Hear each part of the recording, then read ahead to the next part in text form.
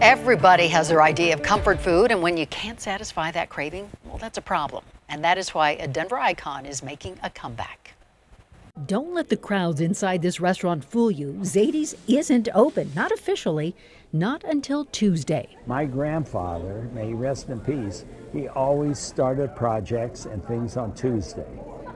In the Jewish religion, for some way, Tuesday was a lucky day. Still, word's been getting out that Zaidy's is back, family recipes and all. And Gerard Rudofsky, once again, is the man behind the meals. It is comfort food. It makes people feel good. It's not fancy, but it's good and healthy and, well, not always healthy, but, you know, pastrami and stuff like that. Zaidy's has been a Denver fixture and a gathering place for Denver's Jewish community for 35 years.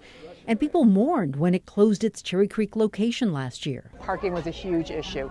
And then COVID, and he's a senior member of our community, so he's not gonna, it was hard for him to pivot, take out, online, just wasn't gonna happen. The thought of no latkes or bagels or Zaidy's desserts gone forever just got to be too much. There's just too many people that count on it and that for whom this is a huge part of their lives. I mean, we have people 2 and 3 generations who celebrated all their family holidays, family life events. We call them simchas, which is bar mitzvahs, weddings, Shabbat dinners. And that's when Beth, Gerard, and Max and Joel Apple came up with this new location.